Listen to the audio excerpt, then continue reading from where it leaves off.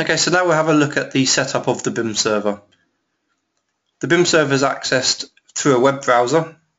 I've already got my web browser open here, got my username, and I'll click login, and that will sign into the BIM server. And in here we can see a list of all of the projects. So this is the project that we're currently signed into, the Carlton project, and this is the setup for the project. We can see the size of the project, when it was last modified, and the backups, and anybody who's currently signed into this project. By clicking on the backup button, it will give us a list of any backups that have been created for this project.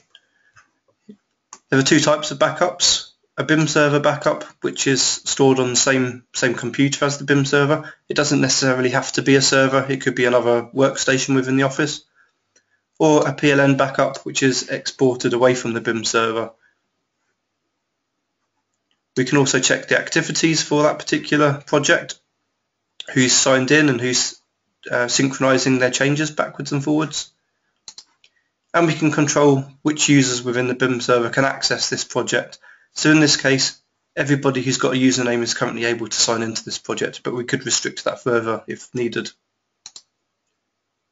At the top we can change to the Users tab, and that will give us a list of all of the users for this BIM server.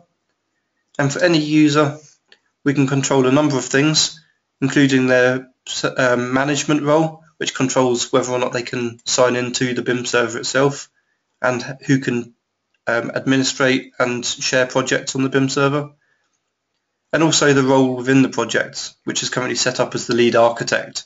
So that controls what actions this person can actually do when working in the project, and I'll come back to that in a moment. On the right hand side we have the information for that person, including a photo, a colour code, which I'll talk about more in a moment, the email address so they can receive notifications back from the BIM server, and again the management roles. And also by clicking on the activities we can see what I'm working on at the moment. By going to the Roles tab, we can see a list of the relevant roles within this BIM server. I was set up as the architect or lead architect, and you can see here that the lead architect has rights to pretty much change anything within this project, whereas some of the other roles may have some restrictions or different permissions. For example, the architect role in this case can create a story but not delete a story.